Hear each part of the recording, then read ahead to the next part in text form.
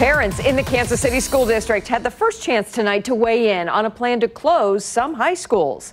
KCTV5's Betsy Webster caught up with a few of them at an open house on the plans to improve the district. Betsy, remind us why they are considering this.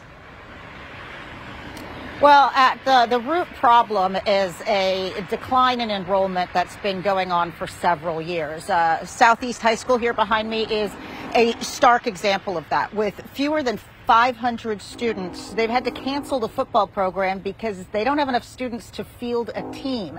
And it's not just about athletics. The district is seeking input on priorities for ways to improve student experience. One piece involves consolidating high schools.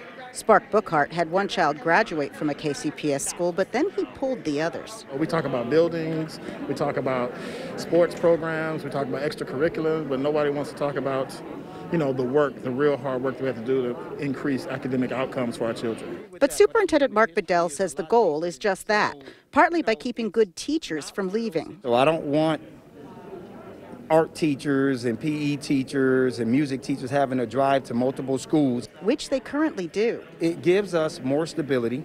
It also gives us an opportunity to have assurances that we can have a robust offering of courses. They can offer more at schools like East and Lincoln, which have more than 1,000 students, as opposed to schools like Southeast, which have half as many kids. I work in Hickory Mills, and they have one high school. KCPS currently has 7 high schools, and lots of kids leave the district after elementary. 37% of final year grade schoolers transfer out, according to the district.